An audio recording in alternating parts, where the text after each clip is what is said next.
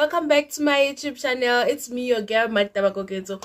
If you haven't subscribed yet, please subscribe to my YouTube channel, hit the notification button and keep a thumbs up so that every time Marita posts something you're there to see it. You know me, I'm a YouTube storyteller and I'm all about unspoken conversations. So today's conversation, it's a very deep conversation.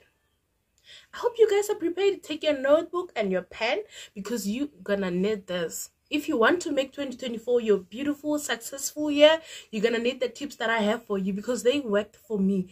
So as you know, we are in the new year. Today, the 15th. We are on the 15th day of the new year. So you still have a chance. It's still a new year. It is still a new year. And you can still build that new you. You know, people always say, new year, new me, new year, new me. But they don't really practice what that means. So, as today, I come to help you how to grow the new year, new me thing. Because the only way that 2024 is going to be your best year, it's only if it's your best year spiritually. Because if it's not your best year spiritually, child, I'm telling you, it's not 2023 and 2022, nothing's going to change. You're still going to be broke, you're still going to be broken, you're still not going to heal from those traumas, you're still not going to see progress in your life. While what's going on is because you're not growing yourself spiritually. So you know, Marita is here to help you. So take your notepad and your pen and take notes down. So please, I took mine. So don't mind me when I look down. Here are the notes that I've written for you guys that are going to help us grow ourselves spiritually. You know, whether we like it or not, life is very spiritual and everything that we do, it's related to the spirit. Whether you decide to go wake up for the fact that you're seeing this video, it's not in the spirit. We don't have such thing as a coincidence. It's not a coincidence that you're seeing this video. Hence, you must subscribe and hit that like button. It is never a coincidence that you came across my channel. No, it's not. It's a thing. So we must know we are spiritual being and we live in a spiritual world. So for our things to go about, we need to grow spiritually. So the first point that I have for you guys, and I'm talking about a thing that helped me, because background check story, I'll do a story time one day and tell you everything that you need to know about me. I'll do get to know me and you will know me better, and how I got into my spirituality and how I grew in my spirituality. I hope you're gonna like this video. I'm all about unspoken conversations and here to plug you and how my girlies and my bros get their life back. Do not let the devil steal your destiny. So the first one is going back to the basis. By going back to the basis, I mean that you need to go back. Like you need to go back. Reflect on your life. By going to the basics, I mean, sit down, reflect on your life. Look at what has happened in your life, the patterns of the things that have happened. If you can, like, if you can level out, most incidents happen at the patterns. Like, for example, if you have a problem in the relationship, you always have partners who are cheating on you. He's probably not the first partner, not the second, or not the third. They're all cheated. You know why? Because life works at the pattern. So you need to go back to the basics. Go back way before you started dating. Or what was the problem? Where did the problem start? What happened for it to happen like that? Why is it all my partners are cheating on me? Why is it like? So you know what? That's going back to the basics. And if you really go back, honestly, this thing you must do it alone, so that you can be honest with yourself. Because if you can gather your friends here, you're gonna lie to yourself. And for you to know, a spiritual journey, it's not a group journey, it's not a friend's journey, it's not a husband or girlfriend, boyfriend's journey. It has to be your journey alone. Please bear that in mind. So going back to the basics, I mean exactly that. Whatever that you want to change in your life by the year of 2024, you have to go back and check, where did the problem start? It's the first one, going back to basics. The second one is the word. You know what, I didn't understand why people were also, you must read the word, read the word, read the word, read the word. I didn't get it. But the more I got into reading the word, I realized that it's a way, it's one of the ways that God used to communicate with us. That's why they say a Bible, it's not any just book, it's not a novel, it's not a what. A Bible is a spiritual book that you must pray first before you read the Bible. That's one thing, you must pray first before you read the Bible, so that you can have the spiritual intelligence to read the Bible and interpret it the way God has put them. The messages in the Bibles are not the same for us. If you read the book of John, I read the book of John, you read the book of John, it won't be the same. The revelation that's going to come out of it won't be the same. So reading the word, it's a way for you to grow yourself spiritually. You have to read, commit yourself to reading the word of the Lord.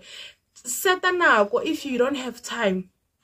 Even if you don't have time, please create time. Please create time to read the word of the Lord. Like, please create time to read the word of the Lord. Just 30 minutes every day of your life. Pray. For the first 10 minutes you pray. The last 20 minutes you read the word. The Bible, the Lord, the Holy Spirit will guide you to the right verse that is relevant to you.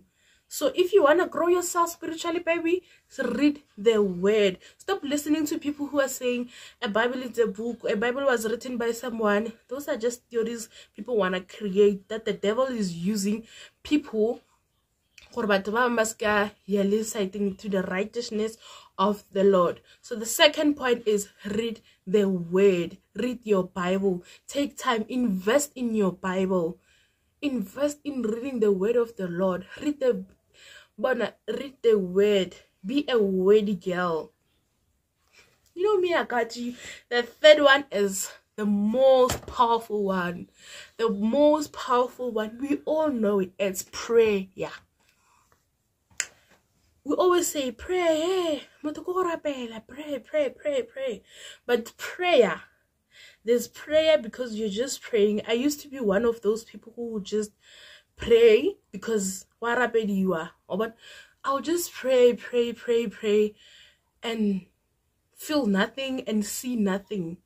Because if you are praying, some things have to change. If you are really praying for real, some things has to change. So there are some things, there's some shiftments that must happen in your life to show that you are a praying woman, you are a praying man. Praying, it's very, very important. Praying, it is the key to a spiritual growth. I don't want to lie you. And sorry, praying, not just any prayer, pray in the spirit. I know, I had the spirit, the fear of the unknown. I just realized a few weeks back that I'm suffering from the spirit of the fear of unknown. Like when I pray, I just feel like and people are just gonna come and attack me. That's me being scared of praying in the spirit. You must pray in the spirit. When you pray in your spirit, listen to your prayers, listen to your words, hear what you are asking and telling to the Lord. A prayer is a conversation between you and God. And that time, that moment you are praying is very precious. Don't pray Instagram, going through your Instagram. No, prepare for your prayer. Set a time. That's why Mudimu in the verse he's saying, get into your house, shut your door, go to your secret place and kneel and pray. That's what the scripture is saying to us. It says, prayer is the key to spiritual growth. And if you are a praying person, there must be something about you. When you talk, you don't talk like someone. You don't talk like everyone. A praying woman is not like any other woman. A praying man is not like any other woman, any other man. A praying businessman is not like any other businessman. A career woman who prays, it shows that you are a praying man. That's why I'm saying, if you are praying right, some things have to shift. I don't know if you understand me, but some things need to shift. So praying is the key to grow your spirituality. Please don't forget this. Pray all the time. Seta nako. And there are some special times to pray. The spiritual realm starts at 9 o'clock to 3 o'clock. So when it hits 9 o'clock, it is time to pray. But please, disclaimer, we don't need time to pray to God. Any time of the day, He is always available to us. He is always ready and available to all of us. Anytime, He is ready to listen to us. So don't say, no, you can do that, but you pray any time of the day. You get me? You pray any time of the day. The fourth one, worship. Worship, I know, different. I know we go to different churches, but worshiping, a worship warrior is not like any other warrior. A worship warrior, worship. I mean, now my ways of worshiping, it's singing. I love to sing to my Lord, and I give Him praise. That's the time I give Him praise and ask. If I have something that I'm asking from Him, if I have something that I need from Him, that's the time I wait and I say, oh Lord, oh Lord, oh Lord, come, let's talk, come. That's the time I worship. Worshiping is very, very important. Please don't ever forget to worship. You need to worship. Worship if you, like whatever church there is, if you're Mzalwani, if you're ZCC, if you're Apostola, if you're whatever church that worship.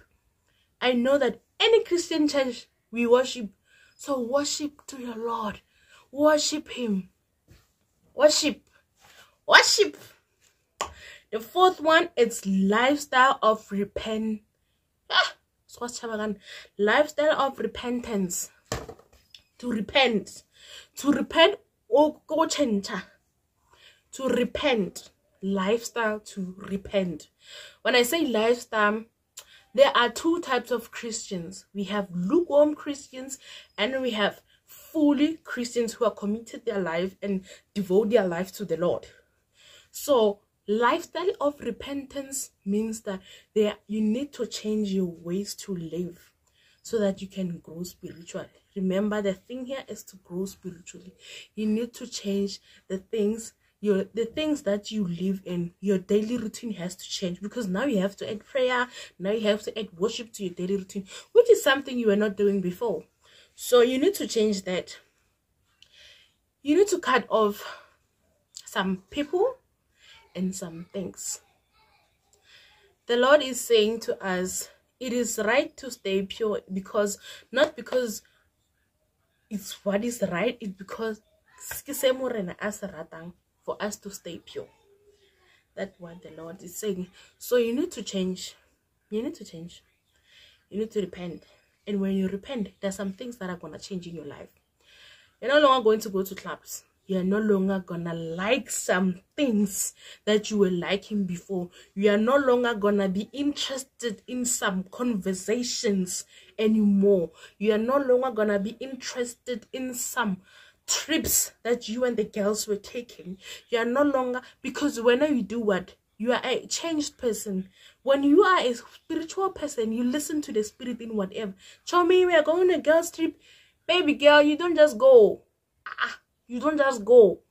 You ask, can I go? Is it worth it? Does it, you can't just pack your bags and you're not like anybody. This Spirit say, you are a changed person. That's why we say lifestyle of repentance. Your lifestyle will change. The food that you eat, you have to change. The words that you used to talk, you can't use the F words anymore. You can't use the S word anymore. Because you cannot grow spiritual. Remember the power of the tongue. Whatever that you say with your tongue, The sixth one is fellowship with the Holy Spirit. I think that's the last one. Fellowship fellowship with the Holy Spirit. By fellowship, I just mean that I don't know which church do you go to, but whatever church that you go to, you know this fellowship ke bolatedi. You must be present in your church. You cannot tell me, yeah, there are a lot of people who work yeah, like I'm a Christian, but I don't go to church. I can have 10 years without going to church. And I was like, okay, because it's not my place to judge. But the Lord speaks about fellowship, because Liana, his disciples were following him. That's fellowship. That's why I say fellowship in the Holy Spirit. So when you must be led, you must open your heart and allow the Holy Spirit to lead you so that you can grow spiritually. When you're trying to grow yourself spiritually, you don't do a lot of things. You just listen to the Holy Spirit.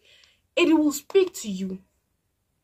It as long as you do the six things that I said you must do, you will tell me your life is going to change forever. Your life is going to change forever, and you are not going to regret it. You're going to see a lot of revelations. Revelations will be brought to you by the Holy Spirit. Your life is going to drastically change, and you will be surprised. Fellowship is very important. You must be allowed, because in the Lord we have a Holy Spirit Father. We have a heavenly Father in him. So your Father is someone who leads you, who tells you, no, Nana, there, Nana, go. You see? Wow. So if you don't allow the fellowship in the Holy Spirit, that's why I'm saying my last point is fellowship in the Holy Spirit. You must allow the Holy Spirit to lead you.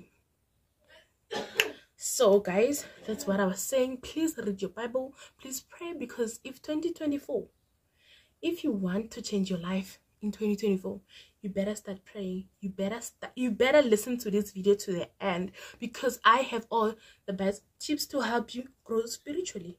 So guys, thank you so much for listening to my video. Please subscribe to my YouTube channel and be on the lookout for the next video, because I am all about unspoken conversations and I'm a YouTube storyteller. I love you guys so much.